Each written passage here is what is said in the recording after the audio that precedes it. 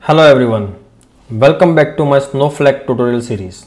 I am Hardik Patel and in this video we will deep dive into the SnowSQL for Snowflake and you will learn almost everything there is to know about this powerful tool that will enable you to manage your Snowflake data warehouse very effortlessly.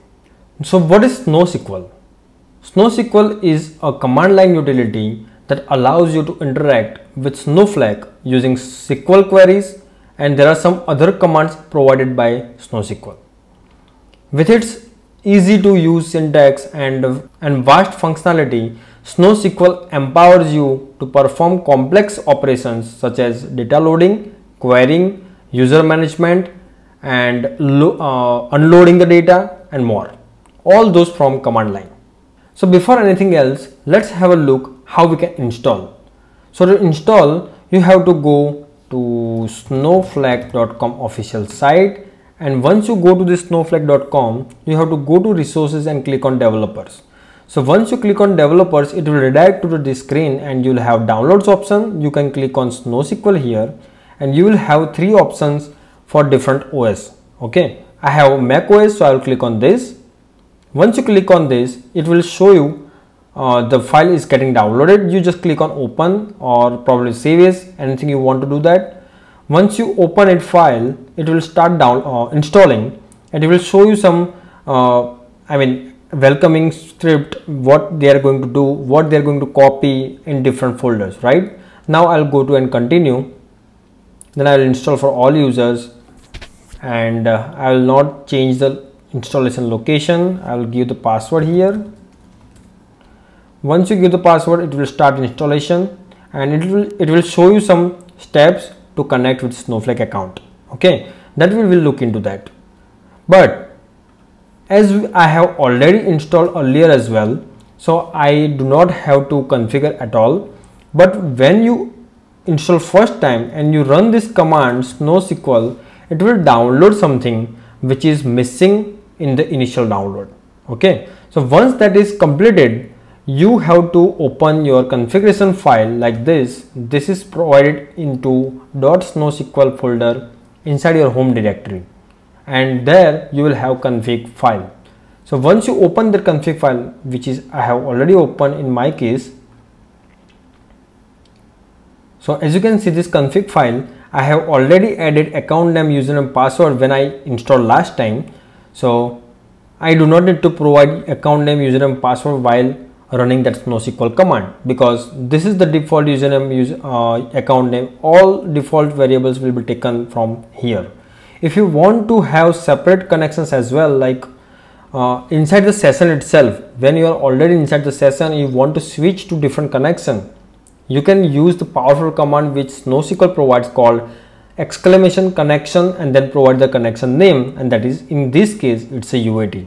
So it will automatically use those parameters from this and switch the connection. Then there is another section called variables, where you can provide some variables, like you want to have some kind of threshold values and some kind of environment variable, environment specific variable, right? So that way it is helpful, because whenever you have set any variable here, those variables will be available to run inside the session with any SQL statement. Okay, so you can utilize this as well. Then there are some options which will help you to change the behavior of SnowSQL utility. So as you can see, the first statement itself showcase that you want to have auto completion or not, right? You want to enable the timing or not. So those are the options which are available. You can also change the log level. Suppose you are facing some issues and you want to see deep level, then you can go for the debug log level and you can see more data. Then output format is by default PSQL, so you can change from this. There are some options available. So there are a lot more options are available. I will provide the link in description section, so you can go through that link and play with those options. Okay, now as we have already configured, I will just use the SnowSQL command. I will hit the SnowSQL, and as I have already set those username, account and password, it should automatically connect and inside the go into the session. Okay, now I have logged in as a Hardik as a username, but there is no warehouse database or schema selected, and the first thing we want to do, that is DDL operation. And what is DDL operation? You can create the database. So I'll just create a database here called CIDB, right? So I have created the DB. Now as you can see, as I just created, and initially there was no database was in use, but as you created, it automatically gets selected, and even public schema as well.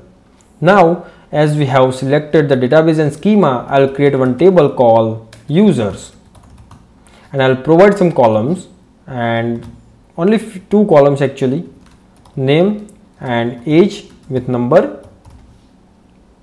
Okay, and yeah, so it will create users table. Now I will check if any insert statement works or not. So as you can see, we haven't selected any warehouse, so it should give us an error, because without any warehouse you cannot execute any DML operation. Okay, because DML operation needs a compute layer, because it is going to compute the query and then execute, right? So insert into users, and I will just provide values first, like Hardik and then age. So as you can see, it says that no active warehouse selected. So we will select warehouse first, warehouse, and then default warehouse we have is compute WH. And now if I run this insert query, it will execute and insert the record. Okay, now if I see select star from users, it should show us all the records, but we have one record, so it will show one record.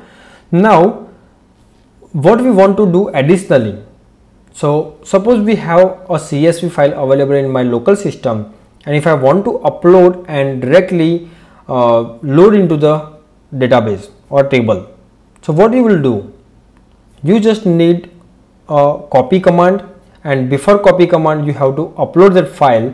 And what is the upload file? So upload is something you should have one stage area where you can put that file.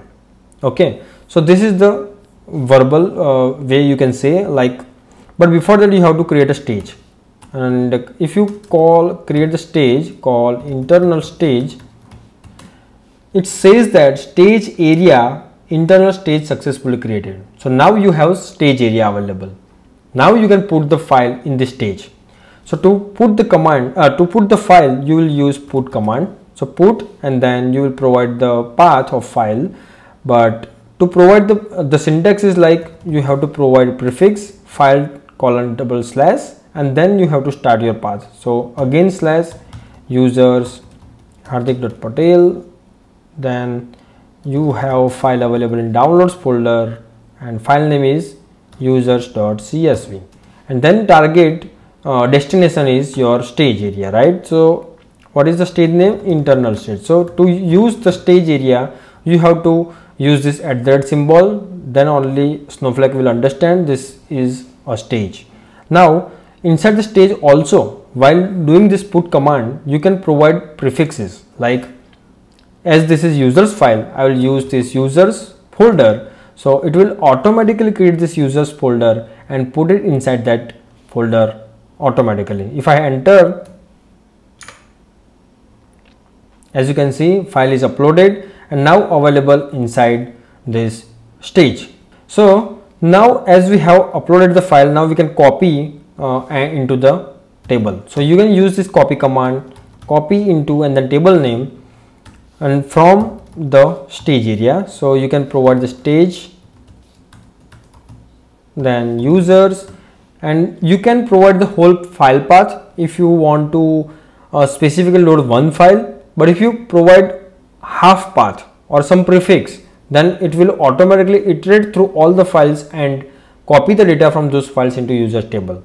So if you want to avoid, and if you want to specifically select one file and load into the table, then you have to provide full path. Otherwise, in our case, we have only one file, so it's okay to just give the prefix.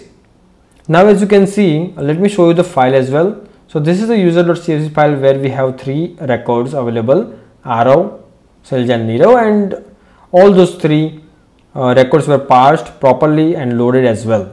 So now let's look at the table, if it shows that or not. So as you can see, all those rows are now inserted. So this is another useful command, which is put command. which is not available in web interface. So that is where this SnowSQL is powerful. Another powerful feature which SnowSQL provides is you are able to run SQL script from local system or any system using SnowSQL command. Okay, so you can automate a lot of tasks using scripting, and you can integrate with other systems as well. So SnowSQL, so there is another point I wanted to mention, that is SnowSQL communicates with Snowflake servers over a secure and encrypted connection.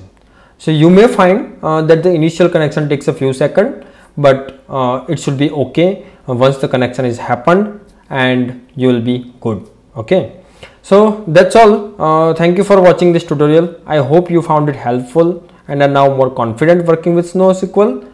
And if you have any questions regarding this SnowSQL or any command, or need further clarification, don't hesitate to drop a comment below. I will do my best to respond to all of them. And if you found this video helpful, please give it a thumbs up and share it with your friends who might also benefit from it. And don't forget to subscribe to our channel and hit the bell icon so you won't miss our future tutorials. Once again, thank you for watching and happy querying.